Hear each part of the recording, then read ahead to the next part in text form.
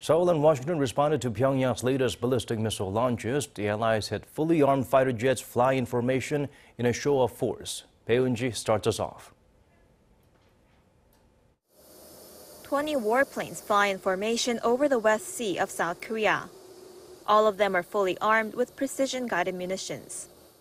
16 of them belong to the South Korean military, including F-35A stealth fighter jets. The fleet also includes F-15Ks, capable of conducting long-range precision strike missions in all-weather conditions, as well as the KF-16s. The remaining 4 are U.S. Air Force F-16s. Seoul and Washington conducted this exercise on Tuesday as part of efforts to put on a show of force against Pyongyang, which launched missiles 2 days ago. South Korea's Joint Chiefs of Staff said the latest move demonstrated the joint defense readiness with the U.S. and Seoul's capability of hitting targets accurately and quickly in case of any kind of provocation from North Korea. The military also said it's closely monitoring the situation in Pyongyang to be ready for any additional provocations. The North on Sunday morning fired a total of 8 short-range ballistic missiles toward the East Sea from 4 different locations.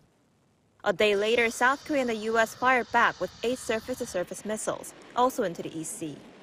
The recent moves from South Korea come after President Yoon Suk-yeol, who took office last month, vowed to take a tougher line against the North than the previous administration.